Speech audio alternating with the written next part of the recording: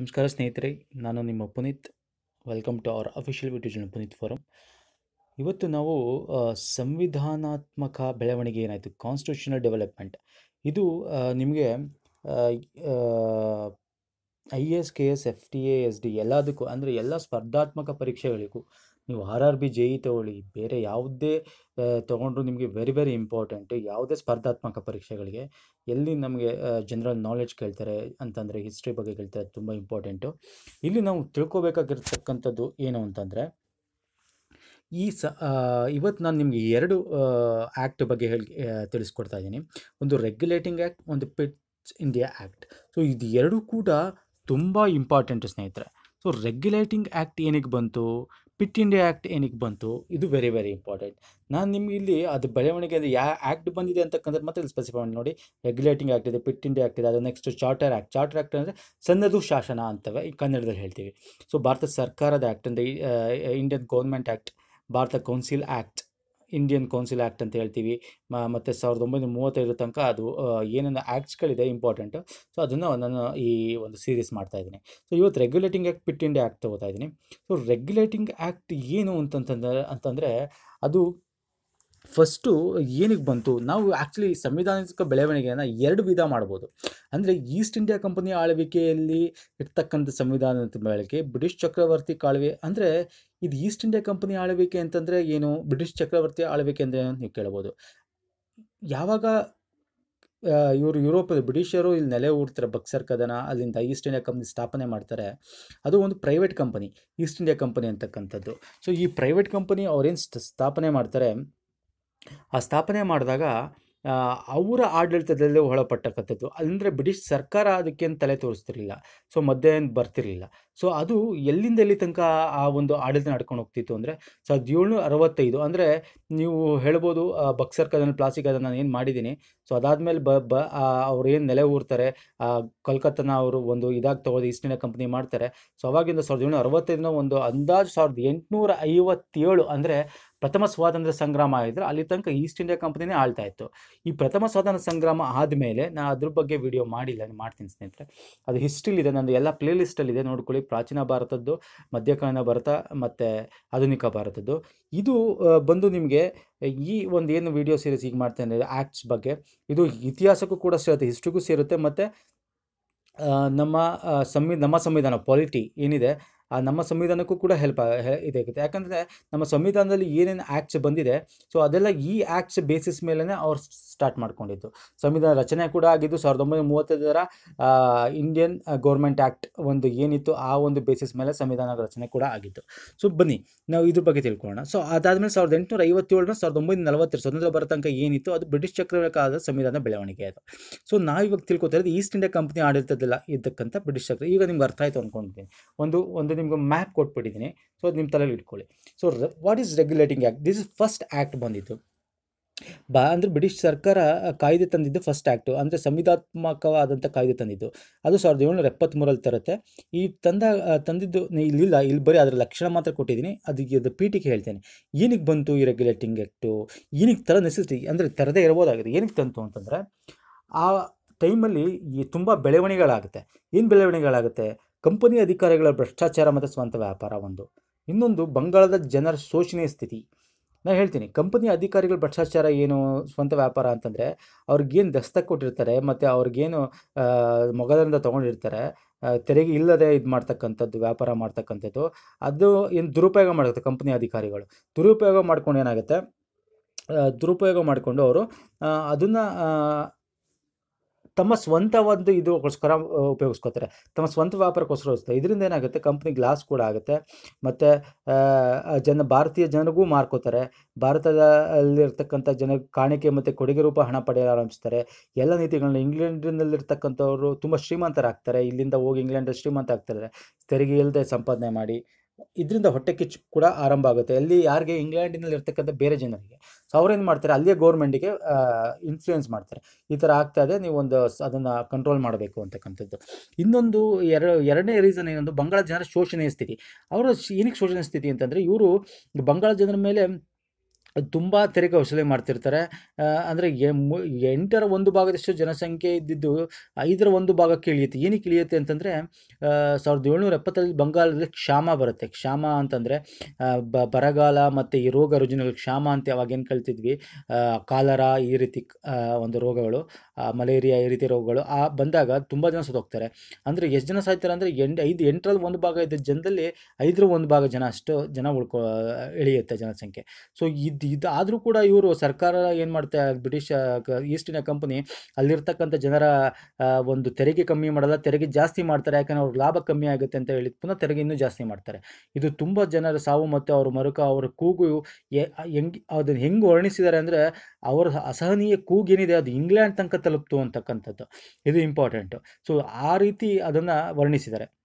ಅಷ್ಟು ತುಂಬ ನರಳಾಟ ಅನುಭವಿಸಿದ್ದಾರೆ ಅಂತ. ಅದು ಒಂದು 2ನೇ ರೀಸನ್. ಇನ್ನೊಂದು, ಈ ರಾಬರ್ಟ್ ಕ್ಲೈವ್ ಅಂತಕ್ಕಂಥವನು ಏನಿರ್ತಾನೆ, ಅವನು ದ್ವಿಸರ್ಕಾರ ಪದ್ಧತಿ, ನೀವು ಇದು ವೆರಿ ಇಂಟ್ರೆಸ್ಟಿಂಗ್. ದ್ವಿಸರ್ಕಾರ ಪದ್ಧತಿ ಇದೆ, ಡ್ಯುಯಲ್ ಗೌರ್ಮೆಂಟ್ ಅಂತ ಏನು ಹೇಳ್ತೀವಿ ಇಂಗ್ಲೀಷಲ್ಲಿ. ಇದು ನಿಮಗೆ ಬೇಕು ವಿಡಿಯೋ ಅಂತಂದರೆ ಹೇಳಿ ಸ್ನೇಹಿತರೆ, ನಾನು ಸಪ್ರೇಟ್ ಒಂದು ವಿಡಿಯೋ ಮಾಡ್ತೀನಿ. ದ್ವಿಸರ್ಕಾರ ಪದ್ಧತಿ ಅಂದರೆ ಇವ್ರಿಗೆ ಒಂದು ಏನು ಬಂಗಾಳದ ಔದ್ನ ನವಾಬ ಏನಿರ್ತಾನೆ, ಅವನು ಇವ್ರ ಮೇಲೆ ಒಂದು ದ್ವಿಸರ್ಕಾರ, 2 ಸರ್ಕಾರ ಅಂದರೆ ಅವನು ಬರೀ ರಾಜ್ಯ ಇದು ಏನೋ ಅಂತಂದರೆ ರಕ್ಷಣೆ, ರಾಜ್ಯದ ರಕ್ಷಣೆ ಮಾತ್ರ ನೋಡ್ಕೊಳ್ಳೋದು ಅವನ ಕಡೆ ಆಗಿರುತ್ತೆ, ಮತ್ತು ಕ್ರಿಮಿನಲ್ ಕೇಸ್ ಮಾತ್ರ ಅವನ ಕಡೆ ಇರುತ್ತೆ. ಬೇರೆ ಇದನ್ನೆಲ್ಲ ತೆರಿಗೆ ಇದೆಲ್ಲ ಬ್ರಿಟಿಷ್ ಈಸ್ಟ್ ಇಂಡಿಯಾ ಕಂಪನಿ ಕಡೆ ಇರುತ್ತೆ. ಸೊ ಹೀಗಾಗಿ ಏನಾಗುತ್ತೆ ಅಂದರೆ ಅವನು ಲಾಸಲ್ಲಿ ಹೋಗ್ತಾನೆ. ಇದು ತುಂಬ ಚೆನ್ನಾಗಿದೆ, ಇಂಟ್ರೆಸ್ಟಿಂಗ್ ಇದೆ. ನಾನು ಸಪ್ರೇಟ್ ವಿಡಿಯೋ ತಗೋತೀನಿ. ಸೊ ಇದೊಂದು ಕಾರಣ. ಈ ಕಾರಣದಿಂದ ಕೂಡ ಏನಾಗುತ್ತೆ, ತುಂಬ ಲಾಸ್ ಆಗ್ತಾರೆ ಮತ್ತು ಜನಗಳಿಗೂ ತುಂಬ ಪ್ರಾಬ್ಲಮ್ ಆಗುತ್ತೆ. ಅವ್ಯವಸ್ಥೆ, ಭ್ರಷ್ಟಾಚಾರ ತಲೆದೂರುತ್ತೆ. ಅದರಿಂದ ಕೂಡ ಇದೊಂದು ತೆರಕ್ಕೆ ಇದಾಗಿದ್ದು. ಮತ್ತು ಇನ್ನೊಂದು, ಕಂಪನಿ ಸೋಲಾಗುತ್ತೆ. ಕಂಪನಿ ಸೋಲು ಯಾವುದ್ರ ಮೇಲೆ ಆಗುತ್ತೆ ಅಂದರೆ, ಮೊದಲ ಆಂಗ್ಲೋ ಮೈಸೂರು ಯುದ್ಧ ನಾನು ಮಾಡಿದ್ದೀನಿ, ವಿಡಿಯೋ ನೋಡಿ ಸ್ನೇಹಿತರೆ, ಪ್ಲೇಲಿಸ್ಟಲ್ಲಿ ಸಿಗುತ್ತೆ ನಿಮಗೆ. ಸೊ ಅಲ್ಲಿ ಸೋಲ್ತಾರೆ ಇವರು. ಅದು ಕೂಡ ಬ್ರಿಟಿಷ್ ಪಾರ್ಲಿಮೆಂಟ್ ತನಕ ಹೋಗಿ ಅವ್ರಿಗೂ ಆಗುತ್ತೆ.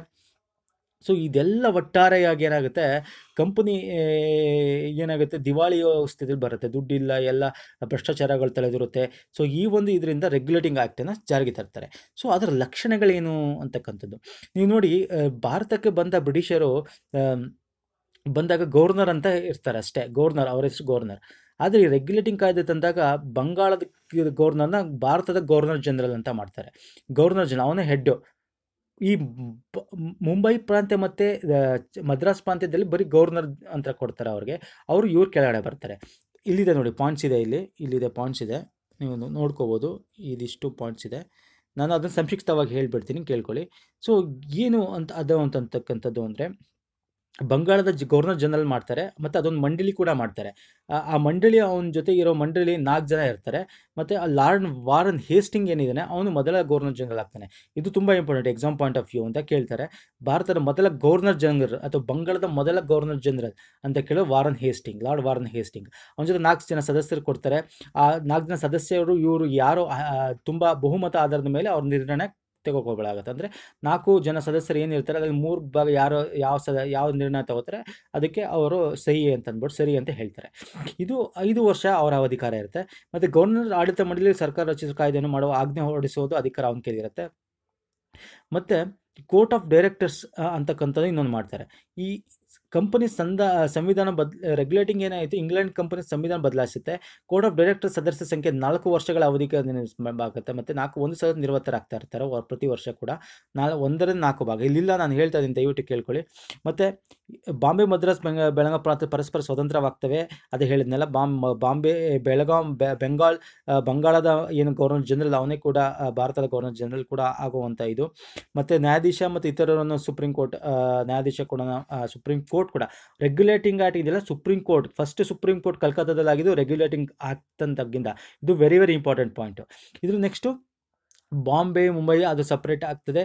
ಮತ್ತು ರೆಗ್ಯುಲೇಟಿಂಗ್ ಕಾಯ್ದೆ ಪ್ರಕಾರ ಲಂಚ ಕೊಡುಗೆಗಳನ್ನು ನಿಷೇಧ ಮಾಡೋಕ್ಕಾಗುತ್ತೆ. ಮತ್ತು ಗವರ್ನರ್ ಜನರಲ್ ಸದಸ್ಯರು ಅಪರಾಧ ಮಾಡಿದಾಗ ಅವ್ರ ಮೇಲೆ ಮೊಕದ್ದಮೆ ಏನಾಗುತ್ತೆ, ಗವರ್ನರ್ ಜನರಲ್ ಆಗಲಿ ಬೇರೆಯವರಾಗಲಿ ಅದನ್ನ ಇಂಗ್ಲೆಂಡಲ್ಲಿ ಪರಿಹರಿಸ್ಕೊಂತಕ್ಕಂಥದ್ದು. ಮತ್ತು ಇಲ್ಲಿ ಕೋರ್ಟ್ ಆಫ್ ಡೈರೆಕ್ಟರ್ ಮತ್ತು ಸೆಕ್ರೆಟರಿ ಆಫ್ ಸ್ಟೇಟ್ಸ್ಗೆ ಅವರು ರಿಪೋರ್ಟ್ ಮಾಡಬೇಕು. ಸೆಕ್ರೆಟರಿ ಆಫ್ ಸ್ಟೇಟ್ಸ್ ಅಂದರೆ ಬ್ರಿಟಿಷ್ ಸರ್ಕಾರದಲ್ಲಿ ಇಂಗ್ಲೆಂಡಲ್ಲಿ ಇರ್ತಕ್ಕಂಥ ಮಂತ್ರಿಮಂಡಲ, ಸೆಕ್ರೆಟರಿ ಆಫ್ ಸ್ಟೇಟ್ಸ್. ಸೊ ಮತ್ತು ಇನ್ನೊಂದು ಕೋರ್ಟ್ ಆಫ್ ಡೈರೆಕ್ಟರ್ ಏನಿರ್ತಾರೆ, ಮತ್ತು ಕೋರ್ಟ್ ಆಫ್ ಪ್ರೊಪ್ರೈಟರ್ಸ್ ಅಂತ ಮಾಡ್ತಾರೆ. ಕೋರ್ಟ್ ಆಫ್ ಡೈರೆಕ್ಟರ್ ಬಂದು ಏನಂತಂದರೆ ಈ ಒಂದು ಆಡಳಿತವನ್ನು ನೋಡ್ಕೊಳ್ಳೋವಂಥವ್ರು. ಕೋರ್ಟ್ ಆಫ್ ಪ್ರೊಪ್ರೈಟರ್ಸ್ ಬಂದು ಅವ್ರಿಗೆ ಮತದಾನ ಹಕ್ಕು ಕೂಡ ಇರುತ್ತೆ. ಪ್ರೊಪ್ರೈಟರ್ಸ್ ಅಂದರೆ ಅವರು ಶೇರ್ಸ್, ಅವ್ರ ಶೇರ್ ಮತದಾನ ಹಕ್ಕು ಅಂದರೆ ಅವ್ರು ಏನು ಶೇರ್ ಕಂಪ್ನಿಯಲ್ಲಿ ಏನು ಶೇರ್ ಅಳವಡಿಸಿರ್ತಾರೆ ಅದರ ಹಕ್ಕು. ಒಂದು 1,000 ಪೌಂಡಿನ ಶೇರ್ಗೆ ಒಂದು ಮತ ಹಾಕೋದು ಅಂತ ಹಕ್ಕು. ಈಗ ಅಂದರೆ ಅವರು ಓನರ್ ರೀತಿ ಶೇರ್ಸ್ ಮಾರ್ತಾರಲ್ಲ ಆ ಥರ ಅವ್ರು ಶೇರ್ಸ್ ಕೊಂಡ್ಕೊಂಡಿರ್ತಾರೆ, ಅವರು ಮತದಾನ ಹಾಕ್ಕೊಂಡಿರ್ತಾರೆ. ಸೊ ಇದು ರೆಗ್ಯುಲೇಟಿಂಗ್ ಆ್ಯಕ್ಟು. ಇದು ಕೂಡ ಏನಾಗುತ್ತೆ ಅಂತಂದರೆ ಫೇಲ್ ಆಗುತ್ತೆ. ಫೇಲ್ ಅಂತಂದರೆ ಲೋಪದೋಷ ಕಾಯ್ದೆ. ಏನಾದರೂ ಲೋಪದೋಷ ಅಂತಂದರೆ ಗೌರ್ನರ್ ಜನರಲ್ ಮತ್ತು ಮಂಡಳಿ ಸದಸ್ಯರು ಘರ್ಷಣೆ ಆರಂಭ ಆಗುತ್ತೆ. ನಾವು ಮೇಲೂ ನೀವು ಮೇಲೂ ಅಥವಾ ನಂದು ಹೇಳದೇ ಆಗಬೇಕು ಅಂತಕ್ಕಂಥದ್ದು. ಮತ್ತು ಗೌರ್ನರ್ ಸುಪ್ರೀಂ ಕೋರ್ಟ್ ನಡುವೆ ಕೂಡ ಘರ್ಷಣೆ ಉಂಟಾಗ್ತದೆ. ಇದು ಅದರ ಒಂದು ಇದರಲ್ಲಿಲ್ಲ. ನಾನು ನಿಮಗೆ ಹೇಳ್ತಾ ಇದ್ದೀನಿ ಏನಕ್ಕೆ ಪಿಟ್ ಇಂಡಿಯಾ ಆ್ಯಕ್ಟ್ ಏನಕ್ಕೆ ಬಂತು ಅಂತಕ್ಕಂಥದ್ದಕ್ಕೆ ಬಗ್ಗೆ ನಾನು ಇದ್ರ ಬಗ್ಗೆ ಹೇಳ್ತಾ ಇದ್ದೀನಿ. ಮತ್ತು ಷೇರೆ ಆದ್ರ ಮೇಲೆ ಓಟ್ ಕೊಟ್ಟಿದ್ದರಿಂದ ಕಂಪ್ನಿಗೆ ಏನಾಗುತ್ತೆ, ಪ್ರೊಪ್ರೈಟರ್ ಅವರು ಪ್ರಭಾವಶಾಲಿಗಳಾಗ್ತಾರೆ. ಮತ್ತು ಮದ್ರಾಸ್ ಬಾಂಬೆ ಗವರ್ನರ್ ಮೇಲೆ ಜನರಲ್ ಗವರ್ನರ್ ಮಾಡಿದ ಸಂಪೂರ್ಣ ನಿಯಂತ್ರಣ ಹೊಂದಲು ಸಾಧ್ಯ ಆಗಲ್ಲ.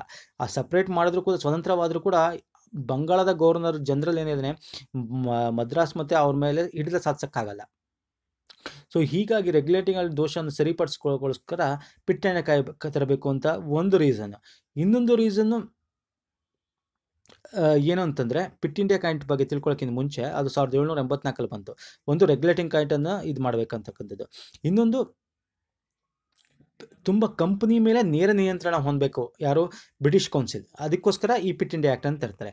ಈ ರೆಗ್ಯುಲೇಟಿಂಗ್ ಆ್ಯಕ್ಟ್ ಮತ್ತು ಪಿಟ್ ಇಂಡಿಯಾ ಆ್ಯಕ್ಟ್ ಏನು ಬರುತ್ತೆ, ಇದರಲ್ಲಿ ಇಂಪಾರ್ಟೆಂಟ್ ಪಾಯಿಂಟ್ಸ್ ಅಂತಂದರೆ ಏನು ಗೊತ್ತಾರೆ ಸ್ನೇಹಿತರೆ, ಇಲ್ಲಿ ಆ ರೆಗ್ಯುಲೇಟಿಂಗ್ ಆ್ಯಕ್ಟಲ್ಲಿ ಏನಾಗಿರುತ್ತೆ, ಕೋರ್ಟ್ ಆಫ್ ಡೈರೆಕ್ಟರ್ಸೇ ಎಲ್ಲ ಅಂದರೆ ರಾಜಕೀಯವಾಗಿ ಯುದ್ಧ ಆಗ್ಬೋದು, ಮತ್ತೊಂದಾಗ್ಬೋದು, ಮತ್ತು ಬೇರೆ ಯಾವುದೇ ಒಂಥ ಏನು ಕೇಸ್ಗಳಾಗ್ಬೋದು, ರಾಜಕೀಯವಾಗಿ ಕೂಡ ವಾಣಿಜ್ಯ ಅಂದರೆ ವ್ಯಾಪಾರವಾಗಿ ಕೂಡ ಅವರೇ ನೋಡ್ಕೋತಾ ಇರ್ತಾರೆ. ಅದು ಸರಿ ಬರಲ್ಲ. ಯಾಕಂದರೆ ಏನಕ್ಕೆ ಸರಿ ಬರಲ್ಲ ಅಂದರೆ ಅವ್ರು ಎಲ್ಲದಕ್ಕೂ ಹೋಗ್ತಾ ಇರ್ತಾರೆ. ಮತ್ತು ಇದರಿಂದ ಏನಾಗುತ್ತೆ, ಇವನು ಕೂಡ ಸೋಲ್ತಾರೆ, ಯುದ್ಧದಲ್ಲಿ ಕೂಡ ಒಂದೆರಡು ಯುದ್ಧದಲ್ಲಿ ಸೋಲ್ತಾರೆ. ಇದರಿಂದ ಏನಾಗುತ್ತೆ, ಇದನ್ನೆಲ್ಲ ಮನಗೊಂಡು ಮರಾಠರು ಹೈದರಾಬಾದ್ ಏನು ದೋಷಯುಕ್ತ ವಿದೇಶಾಂಗ ನೀತಿ ಇರುತ್ತಲ್ಲ, ಸುಮ್ಮನೆ ಯುದ್ಧ ಮಾಡೋಕ್ಕೆ ಹೋಗ್ತಾ ಇರ್ತಾರೆ. ಅದಕ್ಕೇನು ಅಪ್ರೂವ್ಗಳು ತೊಗೊಳ್ಳಲ್ಲ.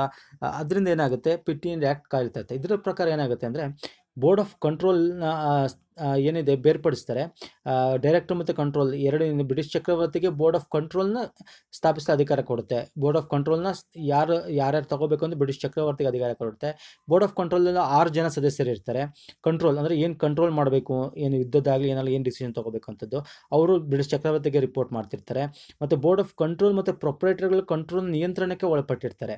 ಪ್ರೊಪ್ರೈಟರ್ಸು ಮತ್ತು ಕಂಟ್ರೋಲರು ಇವ್ರು ಏನು ಮಾಡ್ತಾರೆ ಅಂದರೆ ರಾಜಕೀಯದ ಮಾತ್ರ ನೋಡ್ಕೋಬೇಕಾಗುತ್ತೆ. ವಾಣಿಜ್ಯ ವ್ಯಾಪಾರದ ಬಗ್ಗೆ ಮಾತ್ರ ಬೋರ್ಡ್ ಆಫ್ ಕಂಟ್ರೋಲ್ ಮಾತ್ರ ನೋಡ್ಕೋಬೇಕಾಗತ್ತೆ. ಮತ್ತು ಇದರಲ್ಲಿ ಏನಾಗುತ್ತೆ ಅಂತಂದರೆ ಗವರ್ನರ್ ಜನರಲ್ ಮಂಡಳಿ 4 ಜನ ಸದಸ್ಯರು ಏನು ಕೊಟ್ಟಿರ್ತಾರೆ, ಆ ಒಂದು ಮಂಡಳಿ ಸದಸ್ಯ ಏನಿರುತ್ತೆ ಅವ್ರದ್ದು ಒಂದು ಮಂಡಳಿ ಮಾಡ್ಕೊಂಡಿರ್ತಾರೆ. ಏನಾದ್ರು ಡಿಸ್ಕಷನ್ಗೋಸ್ಕರ ಯಾವ್ದಾದ್ರು ಡಿಸಿಷನ್ ತೊಗೋಬೇಕು ಅಂದಾಗ ಅಂದರೆ 4ರಿಂದ 3 ಇಳಿಸ್ತಾರೆ. ಮತ್ತು ಬಾಂಬೆ ಮದ್ರಾಸ್ ಪ್ರಾಂತ್ಯ ಸರ್ಕಾರವನ್ನು ಗವರ್ನರ್ ಜನರಲ್ ನಿಯಂತ್ರಣಕ್ಕೆ ಒಳಪಡಿಸ್ತಾರೆ. ಅದು ಮೊದಲು ನಿಯಂತ್ರಣದಲ್ಲಿ ಇರಲ್ಲ, ರೆಗ್ಯುಲೇಟಿಂಗ್ ಆ್ಯಕ್ಟರಲ್ಲಿ ಸಪ್ರೇಟ್ ಸ್ವತಂತ್ರವಾಗಿರ್ತಾರೆ. ಅದು ನಿಯಂತ್ರಣಕ್ಕೆ ಒಳಪಡಿಸ್ತಾರೆ. ಈ ಇಂಡಿಯಾ ಕಂಪನಿ ಹೊಂದಿದ ಪ್ರದೇಶ ಮೊದಲ ಬಾರಿಗೆ ಬ್ರಿಟಿಷ್ ಪ್ರದೇಶಗಳನ್ನು ಪರಿಗಣಿಸಾಗುತ್ತೆ. ಈಸ್ಟ್ ಇಂಡಿಯಾ ಕಂಪನಿ ಏನು ಹೊಂದಿರುತ್ತದೆ ಪ್ರದೇಶಗಳು ಭಾರತದಲ್ಲಿ ವಶಪಡಿಸ್ಕೊಂಡಿರ್ತಾರೆ, ಅದೆಲ್ಲ ಬ್ರಿಟಿಷ್ ಪ್ರದೇಶ ಅಂತ ಪರಿಗಣಿಸ್ತಾರೆ.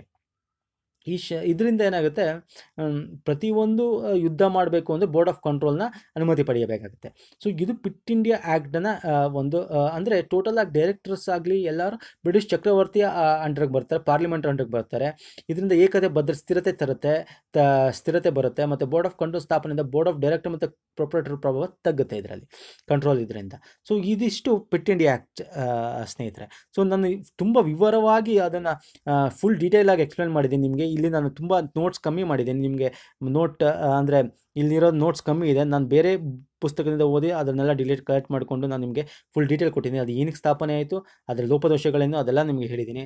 ಸೊ ನಾವು ವೀಡಿಯೋನ ಅರ್ಥ ಆಗಲಿ ಇನ್ನೊಂದ್ಸಲ ನೋಡಿ. ನೀವು ಓದಲಿಲ್ಲ ಅಂದ್ರೂ ಪರವಾಗಿಲ್ಲ, ವೀಡಿಯೋನ ನೋಡಿದ್ರೆ ಕೇಳಿಸ್ಕೊಂಡ್ರೆ ಸಾಕು, ಕೇಳಿಸ್ಕೊಂಡ್ರೆ ಸಾಕು, ನಿಮಗೆ ಇದ್ರ ಬಗ್ಗೆ ಅರ್ಥ ಆಗುತ್ತೆ. ನಾನು ನೆಕ್ಸ್ಟ್ ವೀಡಿಯೋದಲ್ಲಿ ನಾನು ನಿಮಗೆ ಸನ್ನದು ಶಾಸನ ಅಂತಂದರೆ ಚಾರ್ಟರ್ ಆ್ಯಕ್ಟ್ ಏನಿದೆ, ಮತ್ತು ಇಂಡಿಯನ್ ಕೌನ್ಸಿಲ್ ಆ್ಯಕ್ಟ್ಸ್ ಏನಿದೆ, ಮತ್ತು ಇಂಡಿಯನ್ ಗೌರ್ಮೆಂಟ್ ಆ್ಯಕ್ಟ್ಸ್ ಏನಿದೆ, ಸೊ ಅದನ್ನೆಲ್ಲ 1 by 1 ತೊಗೋತೀನಿ ಸ್ನೇಹಿತರೆ.